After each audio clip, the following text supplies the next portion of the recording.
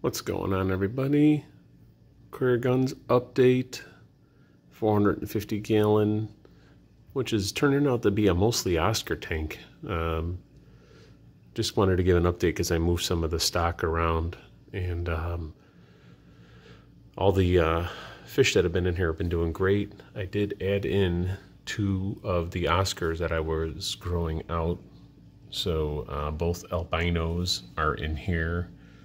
There's one that was the smaller one in the back there, and there's the other one in the back as well. It was a little bit bigger. They're getting along just fine. One of them was a little stressed this week and it started getting a little black on it, but overall there's no fin nipping or any aggression.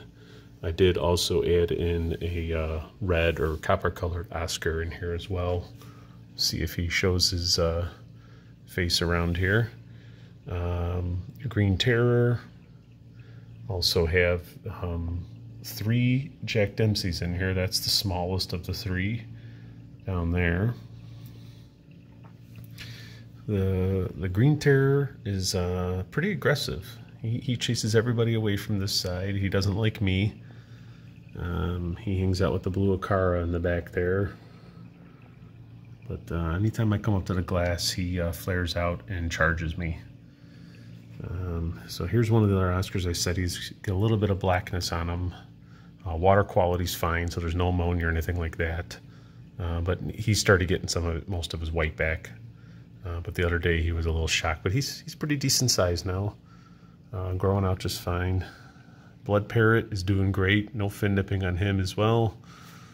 The other Oscar, the OG Oscar that's in here, which is my second largest, he's doing great as well. There is another one of the Jack Dempseys. That's the middle size one right here. And then I got a Convict in here as well. It's doing great. Most of the Mabunas are completely gone. I was able to get most of them out. I have my trap set in here, so I've only got like 4 or 5 of them left, and they're all still babies. These were from when I had the Mabuna in here months ago, so I'm still trying to get rid of them.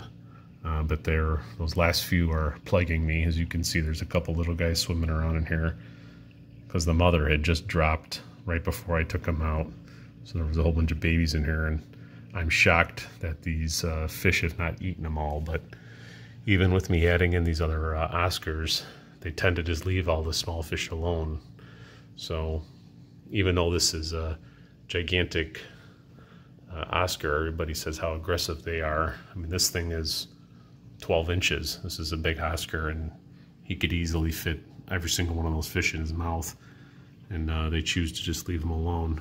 So go figure. And then this is the largest Jack Dempsey here, the blue one.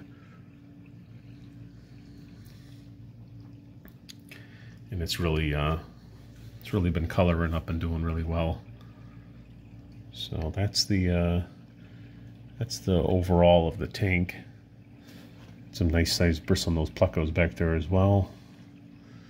So never saw the red or copper colored Oscar in here. I have to keep my eye out for him as well, but I did recently add that one in here, and he is still in here.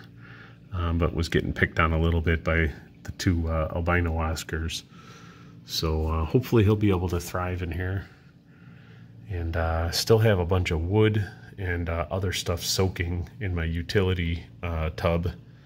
So I'm hoping that I'm going to take this giant stupid rock out in the middle, and I have a bunch of rocks that I'm looking to pile in here. And then I have another large piece of driftwood. This will be the grow out I'm going to show you of my other 2 Oscar. Here are the other 2 that I'm growing out as well.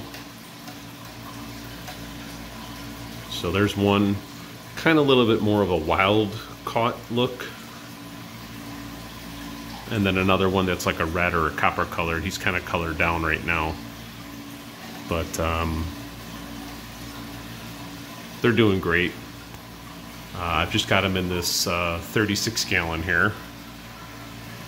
And the only thing that's in here, this is my pleco tank. So I had the other Oscar in here with them as well. But they're gonna look cool, and they're only about 2 inches right now. So honestly, I could probably throw them in the full-size tank and they probably would be okay and not get eaten, but I don't want to chance it. I want to let them get about another inch or so, and then I'll put them in there. But yeah, this one's really cool. I really like the coloring on this guy. He's got a really light colored body, and then this orange on the bottom. And then this one, like I said, is more like a copper or red colored one. It's hard to see with the lighting in here, but you can kind of see what he's going to look like. He's got a green face and then mostly copper or red colored body. There they go, back into the light. So that's it for the grow outs. I'm hoping that these will progress over the next month or two. I'm not going to end up keeping like a ridiculous amount of Oscars in there, but what I'll end up doing is keeping probably 4 or 5 of them that I really like, and then I'll either rehome them or the ones that I have that are extra. See if I can get something else. I haven't decided what I'll end up doing with the green terror and all the other fish in there, but they all seem to be getting along for now, and the water changes are not an issue. And then I still have this 46-gallon bow front, and got all the jewel cichlids in here, and they're doing awesome. So I just have them in here for now because I haven't rehomed them yet. Still deciding what I'm going to do with this tank. So honestly, they're kind of just keeping it cycled as it is. So I got 6 red jewels, and there's a couple plecos in here as well. So that's really it. Just wanted to do a quick update, and yeah, if anything else pops up, I will post back. This is more or less just for me to keep track of the growth of my fish as well, and share it for anybody who cares. So thanks for watching.